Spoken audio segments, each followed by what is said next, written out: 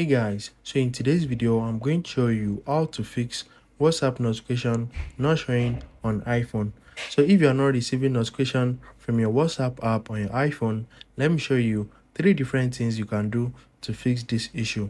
So the first thing is head over to the settings on your iPhone and you need to scroll down and click on notification. If you are using iOS 17, you are going to see it somewhere at the top right here.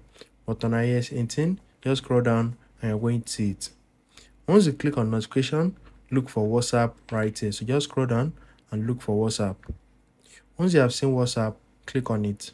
Once you click on WhatsApp, make sure allow notification is enabled.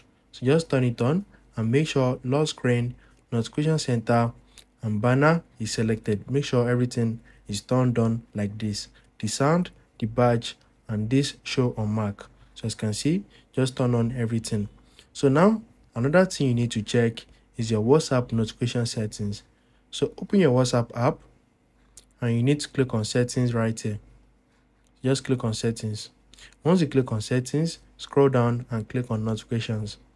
Once you click on notification, make sure show notification is enabled right here also.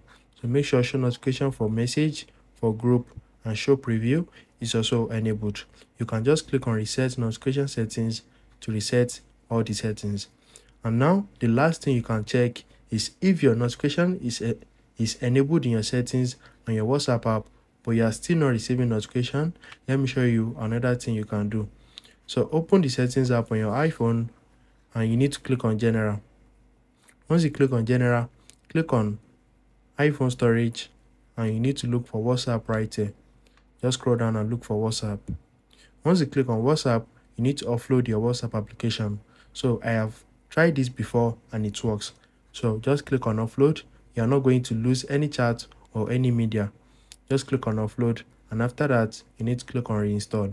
Once you click on reinstall, this is going to fix the issue of your WhatsApp not receiving notification on your iPhone. So if you found this video helpful, smash the like button and subscribe to my channel for more amazing videos like this. Thanks for watching.